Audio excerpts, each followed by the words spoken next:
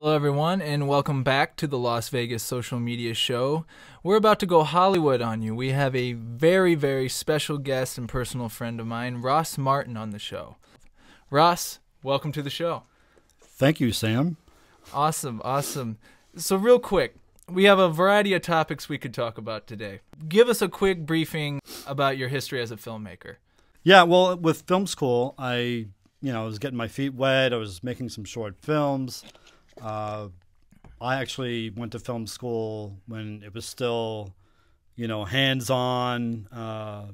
You got a guillotine in front of you with the actual film, negative film, and 16 millimeter, and with the white gloves and the grease pencil and going Wow. at it. I'm old school, basically, old school film school. So I learned a lot of the theory behind editing and filmmaking, and and the best thing about filmmaking is you don't necessarily have to go to film school. I mean, I've been around other people that just literally just learned just by being on film sets. I mean, that's what I did before I went to film school. Oh, okay. And then when film school was winding down, me and my buddy Sean Kinney had an idea. We were trying to put together as a script called Rubbernecking, and it actually happened where we were stuck on the 10 freeway out near Fontana picking up props for my last short film that I was going to do at school. Mm-hmm.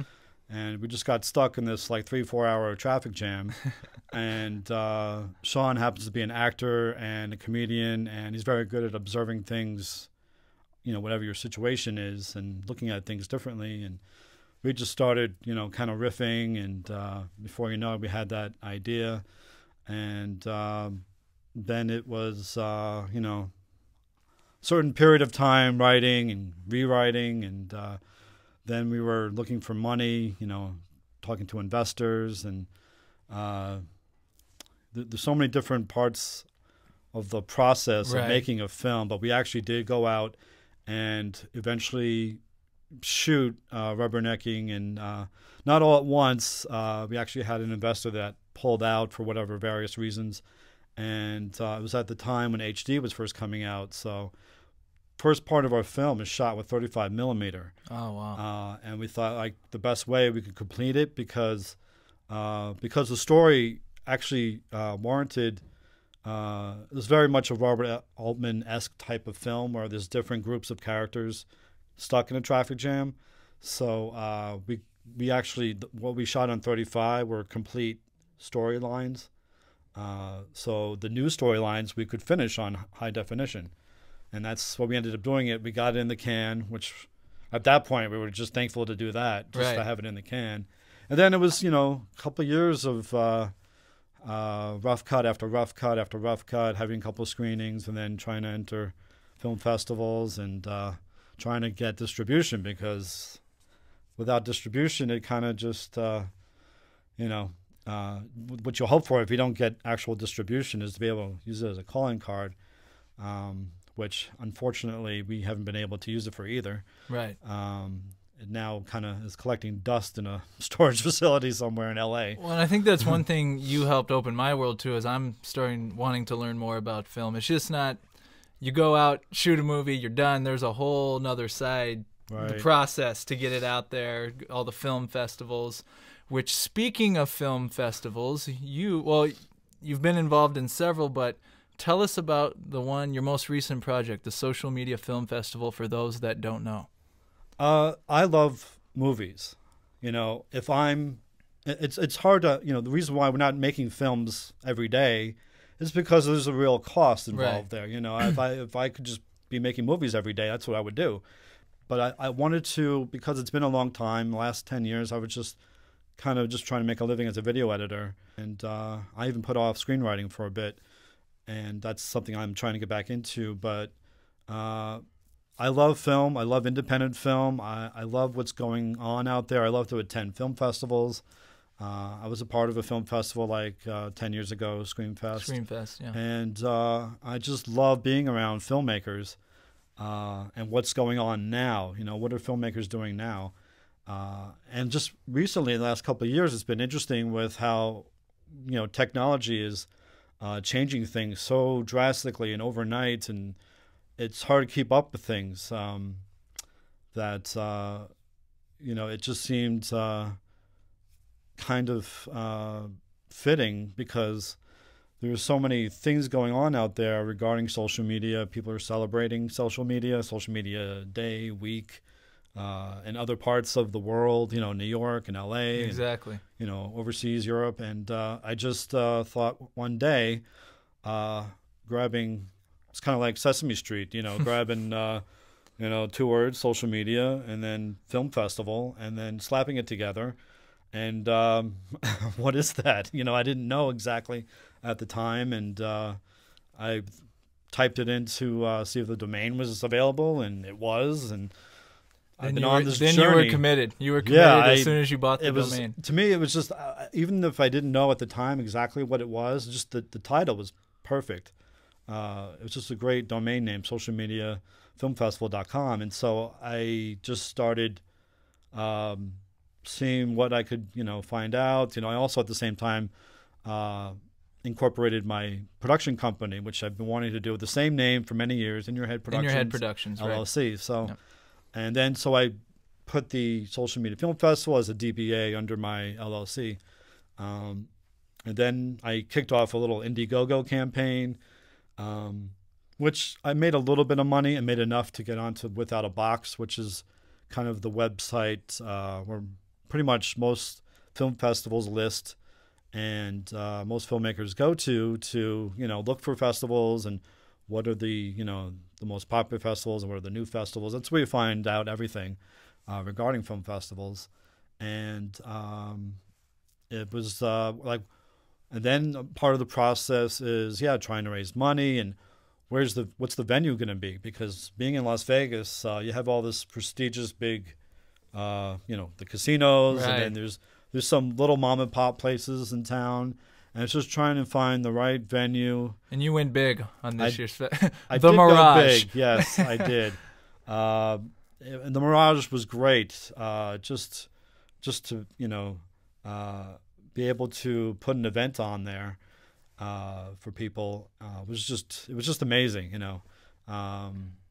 And it was an amazing event. It was so cool to be a part of that. Yeah, it was so cool. Just like any project, there's a lot of things involved, and you got to have volunteers just to make things run smoothly, technically and physically, and making sure people find the theater rooms that we used. They were actually meeting rooms, and it was a great experience. And I know you want to ask me about year 2. Yeah, I mean, what are you thinking? Because I think it can go a variety of ways. Because the beauty is, I mean, it's yours. You own it. You can do whatever you don't have to do the same thing every year. And like you said, maybe it may not happen in a year. Maybe it happens in 2 years. But do you have some kind of ideas or directions maybe you think it can go? Well, I think opportunities are just wide open, really. Right. It depends on what I connect with, and sponsorships. Sponsorship is really important. Twitter, Facebook, Clout, LinkedIn. You can be the premier sponsor of this event if you're watching this. Yeah, I mean, and to reiterate what the festival is really about, and you know what, it didn't dawn on me until the actual films started being submitted. Right. I knew I wasn't going to get a whole plethora of films about social media, so I eventually opened it up to social change and technology as the 3, themes, and all these great documentaries came in. Amazing films. Some great short films came in as well, and we got films on social media. They came in a little late, and we got some great documentaries. About all these great subjects about transparency in advertising and just all these great things that are going on in the world. The films came in from China, Switzerland, South Korea, just like all around the world. And to me, it's, digital has taken over. The whole industry itself can't really afford to deal with processing film anymore. So you sort of have to just kind of go with the flow. This is what happens all the time.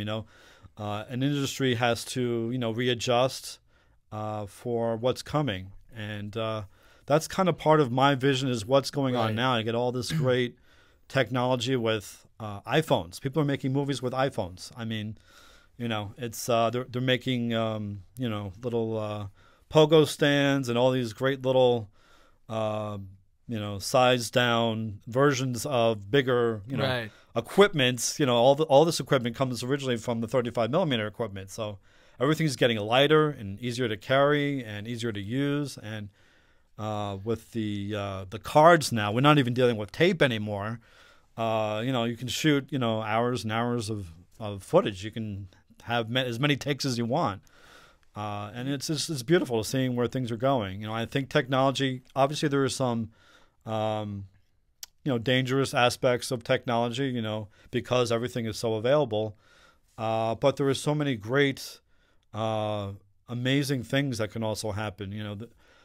Social change can happen instantly. Something could be happening in Iran or Egypt or somewhere overseas or anywhere here in America, and in minutes, everyone knows about it. Exactly. And somebody can be filming it and loading it to YouTube. Maybe it gets the attention of someone else. Maybe a big studio is like, "Oh, we got to make a documentary. Get that kid, get his contact number, all that kind of thing." And before you know it, there's a whole revolution taking place. And I think that's part of the brilliance and genius what you have done.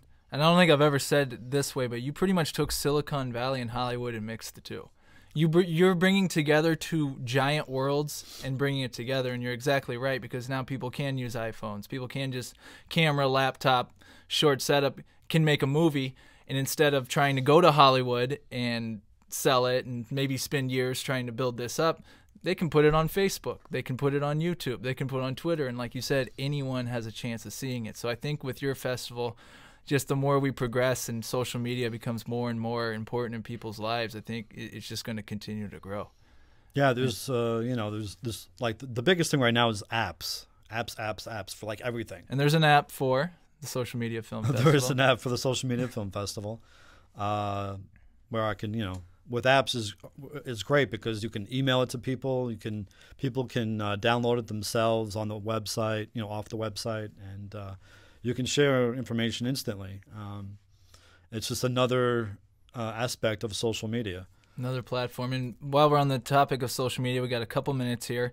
Where can people find you? Because you have your personal Ross H. Martin on Twitter, I know, but where can people find the Social Media Film Festival information and more about yourself? Well, I would say a good hub is the actual website itself, socialmediafilmfestival.com. Facebook is listed there. Twitter. My Twitter handle for Social Media Film Festival is at socialmedia_FF. And then my personal is at Ross H. Martin. Perfect. And we'll put those on the screen for everyone to see. Very good. Awesome. And we got, with the remainder of our time, I know you and I talked beforehand. We're both Star Wars fans, and they're coming out with 7, 8, and 9. You had an opportunity recently to go to the Mecca, the man himself, Lucas Ranch. Is that what it's called, Lucas Ranch? Could you tell me about it? Yeah. It was an amazing experience. My buddy Sean Kinney, who actually, by the way, this ties into the film festival a little bit. This was actually a year before the festival, a year ago, and my buddy Sean Kinney is who happened to be on this visual effects panel on Social Media Film Festival. He was the moderator for the panel, and on that panel, in addition, was Patrick Rodriguez, who does all these great effects. He's very much involved with pre-viz, is what they call it, pre-visualization, where it's kind of like, it's similar to storyboarding, but he does actual animation. And so we got a chance to go up to, I'm trying to think of the name of where it is. It's up in Marin County, Northern California, where the Lucas Ranch is. Oh, okay. And so we got to go visit. It's just beautiful up there, first of all. But we got to go to the cafeteria there, which there's a cafeteria. It's not the most amazing thing there, but there's all this great historical stuff there. like the private library. We kind of peeked in and took a look around. I mean, there's all these great like artifacts there. I mean, you talk about, you know, Raiders of the Lost Ark and the actual, you know, it's really there. What's the word? Replicas of those props are all over the place. So it's pretty amazing. Wow, that is. I needed to make a trip up there too. And last statement, if you could leave us with, briefly tell us, what do you like most about social media? Social media. Well, it does connect you with people you probably wouldn't have been connected with before, you know, things that you're interested in, you know, and it's so like instant and when you want it, you know, if you don't want to check into Twitter, you don't have to. Don't have to. Whenever you feel like, you know, seeing what's going on, and, you know, you can find out information that you may not find while you're somewhere else on the internet or traveling around. You know, Twitter's my news source. That's what I use for news. My latest new one is Pinterest. Pinterest. It's kind of interesting. I don't know. I was using it for a recent job I was on, and it's, you know, you're trying to connect with people without just selling yourself, without just sharing your things, because you want to add things that relate to what you're doing. Right. You know, but not necessarily you as a brand, but, well, I guess you as a brand, but like including other things, because, you know, there are other ways to connect with people. And so I love film, I love entertainment and music, so there's a lot of that on my Pinterest boards. Yeah. And Pinterest, if you're listening, Social Media Film Festival. Check it out. Ross, thank you so much. I'm so glad I've met you. You've been awesome, and I thank you for everything you've done, sir. Thanks for coming on today. Thank you so much, Sam. Appreciate it. Thanks.